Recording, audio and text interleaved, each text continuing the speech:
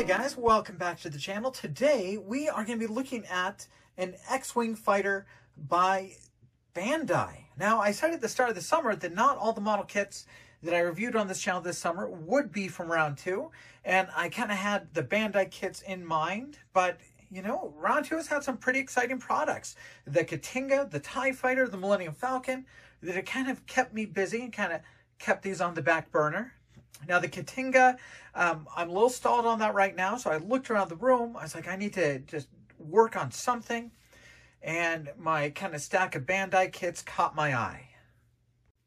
Now, of course, I'm in the US, and in the US, round two has the license to make Star Wars model kits, and they've done a fantastic job in the past couple of years, specifically on things like the new TIE Fighter and the Razor Crest, the Bad Batch, Havoc Marauder. But since about 2014, 2015, Bandai has had a license for Star Wars kits in the Pacific. They're imported, I believe, under the label Bluefin here in the United States. And you can get them at Cult TV Man Hobby Shop, which is a wonderful online retailer for Star Wars kits, Star Trek kits, and all sorts of different genre model kits. It's run by a wonderful guy named Steve, who is also helping out allscaletrek.com forums for a couple months, kind of sponsoring a little bit and helping pay some of the server costs. Now, kind of being across the Pacific, Bandai aims for a little bit more different of demographics, and their model kits generally wonderful accuracy. They're generally more complicated, more complex, and they're usually smaller. Like on the X-wings, these are 1/72nd scale. They did do a 1/48th, but in general, 1/72nd is kind of the biggest they do. Then they do much smaller things. So like their Razor Crest, much smaller than round twos. They have a Millennium Falcon that's actually 1/350th scale that would fit in the palm of your hand. So they generally go for smaller, a little bit more complicated. I'm going to show you some cool things they do in their model kits on this video as well. Now, the model I'm actually going to be building up is going to be one of my Resistance X-wings from the newer movies. But I want to do a short introduction to Bandai kits, and I figured I would do that with this droid 2-pack. This is R2-D2 and R5-D4, and I have kind of a custom R2 that I painted up. I do all my Star Wars models. I build them twice. I always do one in a green color. So here's my green R2 unit. All right, so let's take a look at this. Now, I know copyright laws and all that and where it's allowed to be released. If it does have a Bluefin label, that means it is licensed to be sold in the US. But here's my R2-D2 and R5-D4. Wonderful artwork. Now, what Bandai does so well is they do different colored sprues.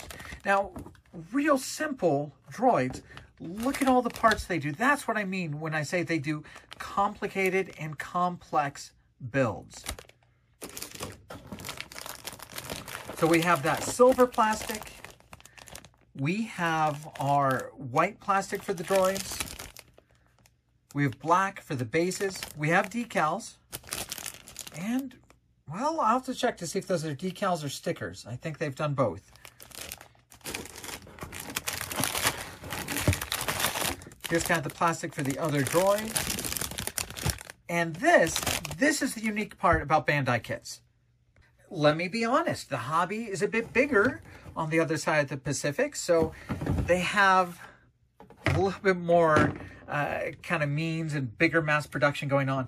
But this is what's unique about Bandai kits. So they do color injection molding, and they're actually able to do different color parts on the same sprue. So when we look at like these droids, we get gold pieces, we get red pieces, we get blue pieces, we get kind of smoke transparent pieces. Then on other sprues, we have black and we have white.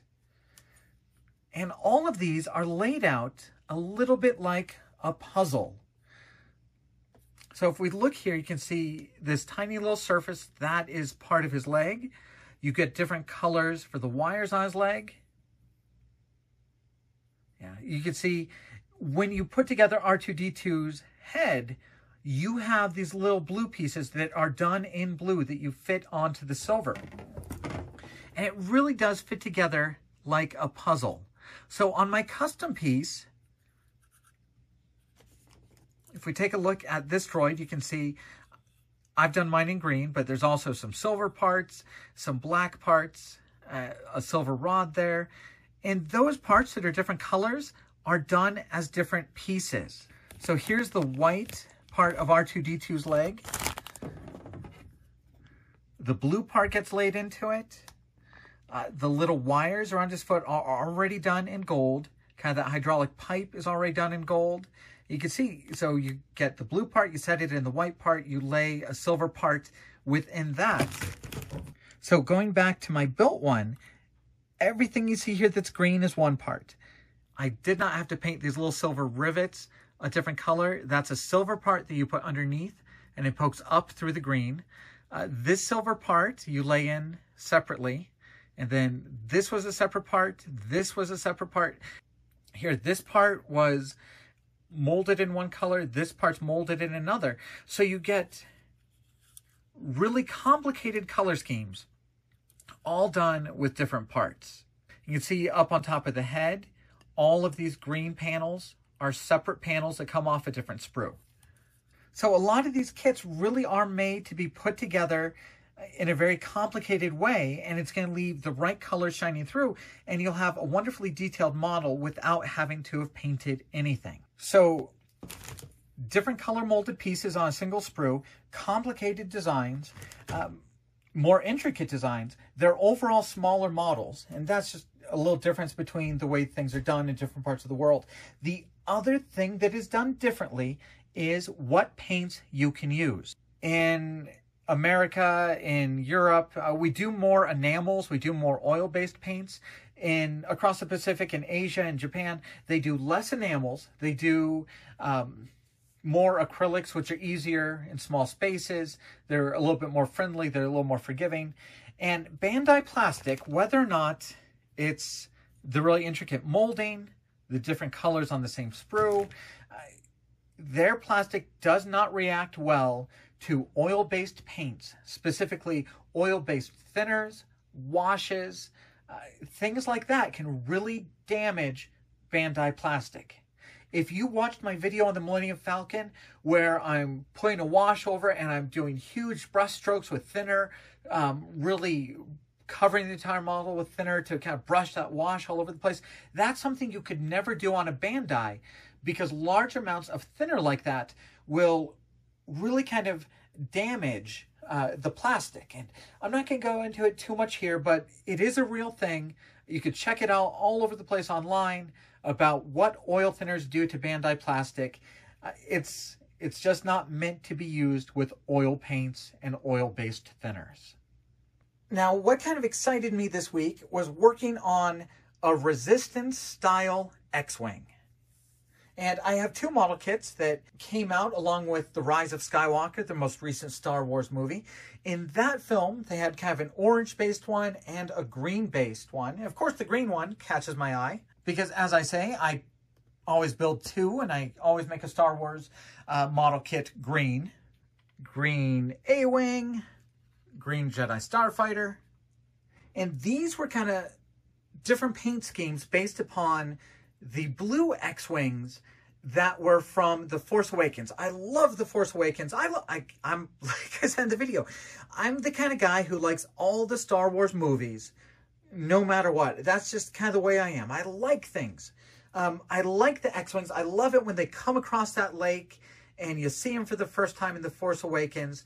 I love that shot. So I was kind of feeling bad that I wasn't going to be able to make a blue Resistance X-wing. They weren't really in stock when I was picking these up.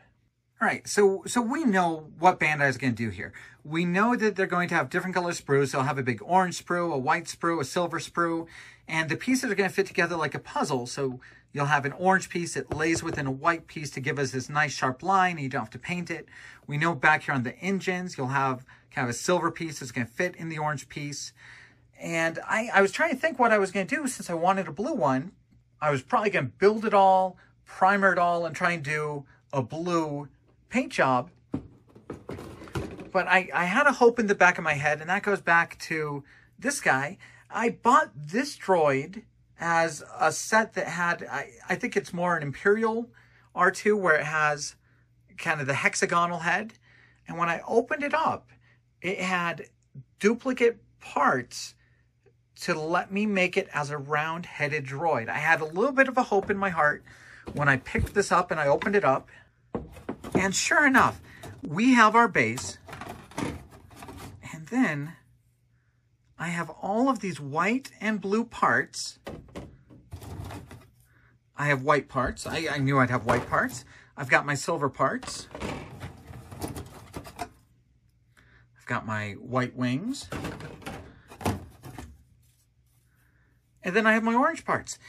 And what Bandai did is they started with our white and blue X-wing, and they just did an extra sprue that you would need to change it to the orange one. And these are duplicate parts. So there you can see our fuselage for the white and blue version. And then you can see the fuselage that they remade that has to be a little bit different because it's got different orange parts fitting into it. Here are our orange parts of the wings.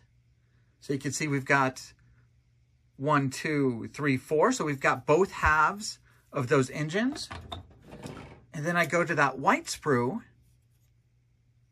and I've got those parts repeated to match up with the blue parts. So it turns out when they made the orange version of the kit, they gave you just 2 extra sprues that are what you need to make the orange version of the kit. You can see here's that sharp triangular shape that fits in against that fuselage.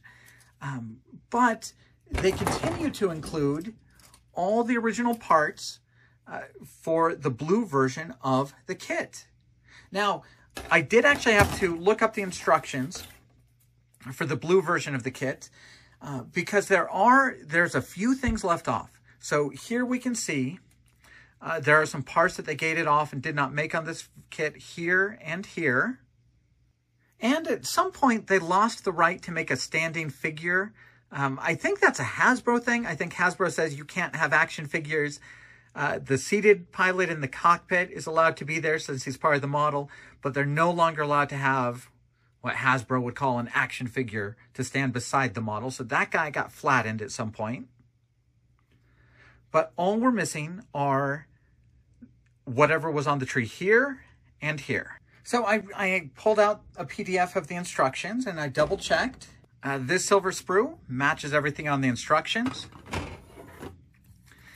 The stand is now done in black instead of kind of the previous color.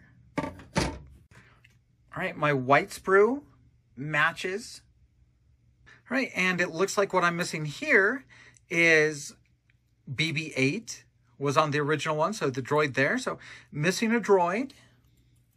And for the parts down here, I was able to identify those parts that were originally done in white. When they were taken off of that white sprue, they were put onto this sprue and done in silver. And I can absolutely deal with those parts being silver on this build instead of white. But even though I bought the orange version of the X-wing, I'm going to be able to build this as the blue and white one. It's going to be a little bit more complicated on the instructions, but I have all the parts to build the first version of this ship. I didn't actually look to see what droid I would have here. Poe would not have BB-8 at this point. BB-8 is with Rey. So did we get a droid added in here? I think he has more of just an R2 unit, right?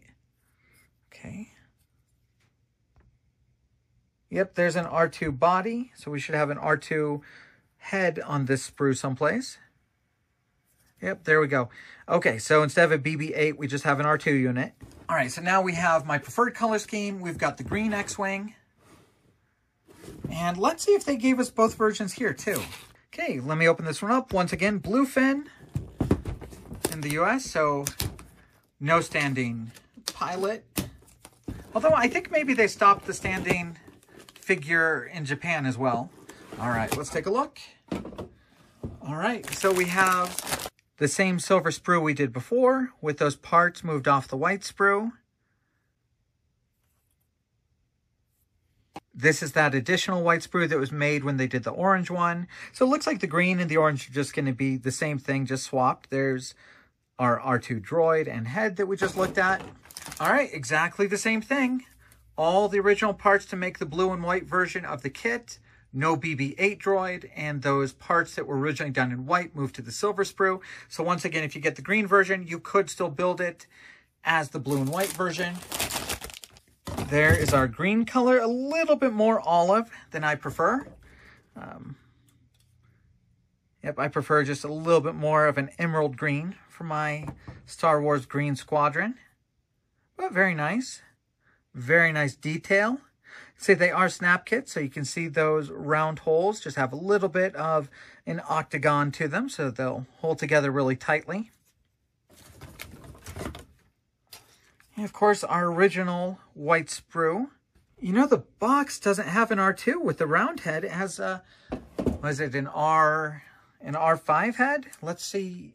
Let's get a close-up look of this. Yeah, that's more of a bucket head. Okay, that's interesting. Let me take a look at that.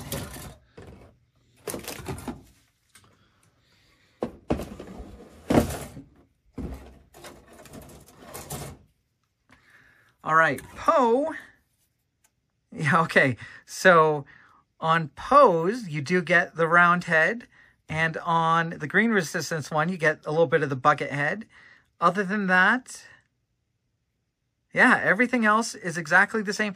And that's just kind of some of the silly things. Like, if you're going to duplicate entire sprues, why on one did they close off the gate to take away the round head and not just leave it there? But clearly planned, because here's where this one's labeled E1 on this kit and E2 on this kit.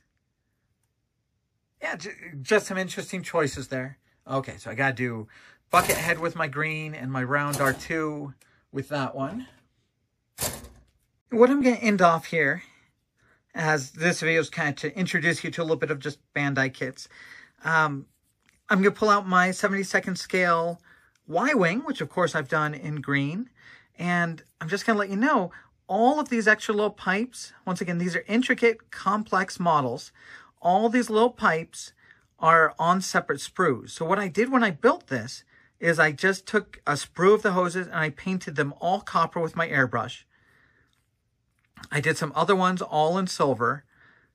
So if you see a copper pipe here, that was not painted on the model. That was painted on the sprue. And then it makes it very easy to assemble it and get those colors without having to do detailed masking. Like a lot of Y-Wings, they just give you this part in half. Here they give you the nose cone. This part that's a different color is on a different sprue and molded in color. I repainted it to be green instead of yellow. And then it goes on to have more white parts. So it fits together very cleanly, very sharp lines. Even this piece here that I've done in green, that is molded in yellow on the kit, and it fits in on top of that kind of cockpit hull. So very intricate, very complicated, very fun builds. And the Y-Wing had just a ton of different hoses. So very cool builds. So I think the next video I'm going to do is going to be a build video for this green X-Wing. I think I'm going to do the same thing I did for the R2 unit and the Y-Wing. I'm going to take this entire sprue. I'm going to use my airbrush. I'm going to spray it down with my preferred shade of green. And then I'll do white paint on the white parts. I'll do my silver on the silver pieces. Because if you leave it unpainted, it could yellow in a few years. Plus, it looks better painted. It looks more like plastic unpainted. So I'm going to airbrush this white, airbrush this green, airbrush the silver, and then I'm going to have all that painting done before I assemble it and kind of show you how Bandai makes all those parts fit together to give you a cool, intricate model with complicated assembly and very easy painting. So, of course, a big thank you to all of you for following the channel and sticking with me on these videos, especially on the very few that I do big rants on. Thank you for following the builds. Thank you to Cult TV Man Hobby Shop for sponsoring the AllSkillTrek.com forums. And I'll be back with this Bandai build pretty soon.